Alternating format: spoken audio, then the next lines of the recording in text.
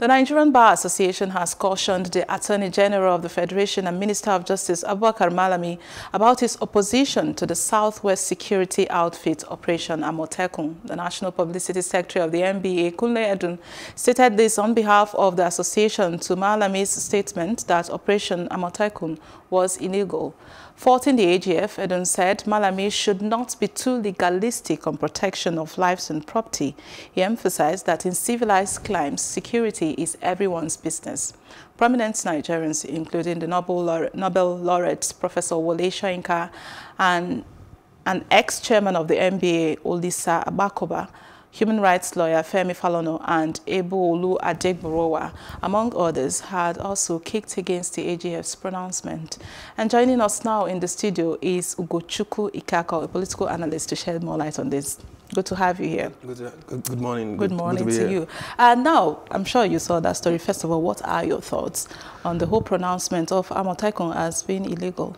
Well, I think for me, is wherever in a democracy, we always have conversations like this, especially in Nigeria, where we have issues of insecurity that has been around for a long time. Since 2015, a lot has happened in terms of talking about the pastoral conflict, what some people call the Fulani herdsmen. So that conflict has made insecurity become a bigger issue across the southwestern states. So at this point, it shows that there is a conversation that we're supposed to have. Okay. But because the federal government on its own part is not taking the initiative of being proactive, you're seeing southwestern states to say, okay, we want to make provision to protect ourselves. And I think that's a step in the right direction.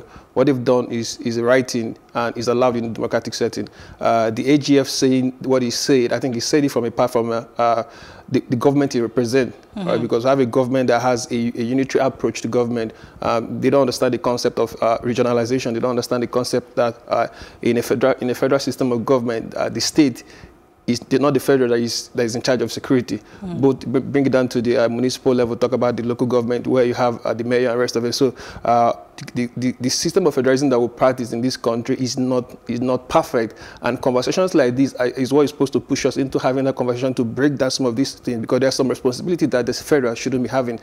There's no business where the governor should be the #1 person that is in charge of the security in his state, not the president, because the president is from Abuja, and it should be the person that controls, okay, what happens and the rest of it. So for me, the Southwest is taking a good initiative, and it's something that we'll keep talking, I will keep exploring. But I think for me, this is one of the most important things that's happened to us as a country since 2015, because for the first time, we're seeing states come together and say, this is what we want, and the federal government is opposing it. So what is going to happen at the end of the day, if they can't find rooms to have a conversation to settle this state out amicably, they will go to the court. And most likely, when the court, whatever the court decide, will push the frontiers of our democracy further. And this takes me to my next question, which is, over time, we've heard even the president himself, vice president, and some, high-profile politicians saying that Nigeria's challenges, it's not what the government can handle alone, insecurity inclusive. Now, why does it seem like, with this statement from the AGF, does it seem like they are not happy with this intervention, so to speak, or they do not, does it imply that the government does not even need this intervention? No, the government needs this intervention. It's clear, it's as clear as the sky. Anybody that is trying to say anything contrary to that is being dishonest, because what we'll have right now, the security structure we'll have in Nigeria, especially the internal security architecture, it doesn't work. All right, state insecurity is getting worse. So if state is saying, okay, for the first time, the southwestern state is leading this conversation, I think this hasn't happened in a long time. All right, so he said we want to do this to help to key into whatever federal government thing that they are doing in Abuja to help. So I think it's the right conversation. My position is that people need to understand that, for example, let me break something down. We have a president. President Buhari, all right? President Buhari is from the class of 1966. So from the class of 1966, some of them are still alive. Like a few of them, except President Obasanjo, that has like a federalist mindset. So President Buhari is among those people in that school of thought, whatever they believe is a unitary setting to Nigeria. So whenever you mention any conversation that talks about regionalization, that talks about having giving state more power to do things, for his mind, he's thinking secession, he's thinking things that make it, what are these people trying to do? Are they trying to form their own government? But that is not true. So what the AGF is saying is that he's giving us the mindset of the president. Because, for example, the vice president, Yemi Osinbajo, is from the Southwest, and we know that for a long time the Southwest have been talking about regionalization, talking about it. So it's not something that he just woke up to start that conversation. He's been there for a long time. So if you ask Vice President Osinbajo, I think he's going to echo what the governor of Fayemi, the governor of Ekiti has said, or the governor Makinde of Ibadan. But he can't say that, because at the end of the day, he is working with the president, and whatever the president says is what's going to happen. So it's not a big, it's a big issue, but for us as a country, I think it's a step in the right direction. It's a conversation that we must have if we want to make Nigeria to continue moving, to continue going forward. Because if that happens, now start talking about how can states start forming an economic unit. We can have like something like a Southwest economic unit. It works, so it helps. So it can help us integrate better as a country. It can help us find approaches that will make us safer and better. So I think it's a good one. It's just that the people that are the presidency, the Abakari, the president, they don't understand this. They see it from a different way. So I expect them to go have like a political conversation in a closed door meeting, find a way to solve this thing. But I don't think they would do that. So I trust the court. But I still have issue with the court, because we'll have a court that listens that whatever they've done so far is like to please the presidency. So there's a lot of political conversation that will go on here. But for the first time, we could see that some of the a lot of the Southwest governors are on this, except Babajide Sanwo-Olu. By his body language, I don't think his godfather has allowed him to be part of it. So for now, I think it's the right conversation. I think it should be carried on. Now, we can see there's a disconnect, between what the state governors want, the South state governors want, and what the federal government is saying. Does that imply that probably they didn't do their homework? Is it that, they've not dotted their I's and crossed their T's to get to this point where after the launch, you just suddenly say, oh, it's illegal? Well, I don't think so, because you have the vice president from the Southwest. He has the ears of the president. He lives in the same place in Aso Rock with him. So, and you have Fayemi, that is one of the ranking official members in Nigeria Governors Forum. So you have Makinde himself. So I think what we're seeing is like the presidency trying to tell them that, yeah, I know people want to do this, but at the end of the day, there's like a superior power behind you. There's no way when they've gone for their fake meetings, they've met in wherever they meet at night or wherever they meet in the daytime. So I feel they've had that conversation. What we're seeing, maybe when they had that conversation, the president was okay with it. And suddenly, yeah, it's a change of mind. It's a change of mind, because it's not just the president. There are people that are behind the president. There are people that have controlled the activities of the president. We've talked about it a couple of times here, the cabals and the rest of them.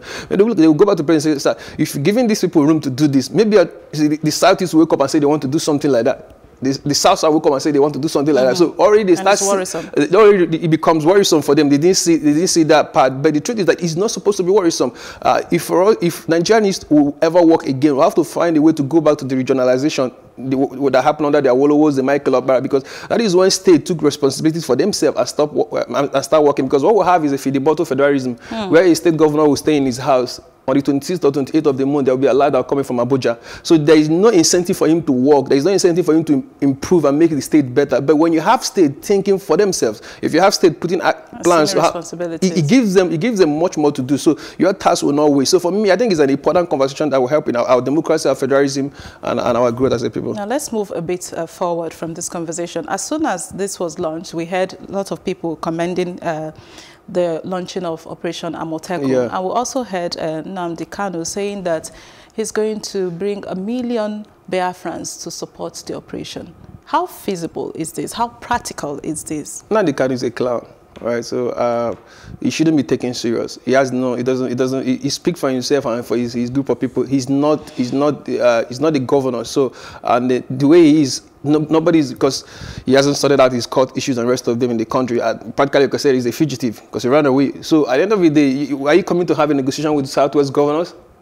It doesn't make sense. So for him, every opportunity he sees, he wants to say something that is not irrelevant. All right, you had a movement, you had a group that was at a point that was one of the most talked conversation in this country. You could have that point to start having this conversation, but you made it all about yourself. So now, because if he was able to do that, he could have asked people in the South to vote in terms of regionalization, in terms of having government work in that place. He can as well as ask your people to go out and vote, to do all these things. That is how a democracy works, all right? So he didn't do all that, and now you think that you can just wake up, come from wherever you are, maybe Israel, London, to come and tell Southwest governor. They will pick you and send you to Abuja. So we don't even have statistics of who are Biafrans, how many Biafrans do you have, so to speak, and to say you're offering 1 million of them. Like I said, he's a clown. I'm from the southern eastern part of Nigeria, so I say that someone that sometimes feel disrespected with some of the things that he say. All right, because it's not about saying things. It's about how are you coming back. Because you can easily say this thing, you have a passport, you can fly away. a lot of us don't. Right? We just finished celebrating the Biafra, the 50 years of Biafra. So a lot of people are hot. So when some in the past, when you make some say some things, it's easy for you when you have another passport to get away. It's easy for you when you're a high-profile person to get away when all these things start happening. But other people will suffer you. So if you are really interested in the Southeast conversation, if you are interested in making the place better, you should come back to have conversation in terms of how do we make voting work, how do we make governance work, how do we make people vote. So that is how you do that. And easily, when you have your vote, if your vote is up to 1 million, that means they can practically control election in the Southeast. Right? They can vote and say, if governor, if you're not performing well, we'll remove you in the next 4 years. And that is how it's supposed to be. So he's not a serious person. Southwest people shouldn't pay him attention.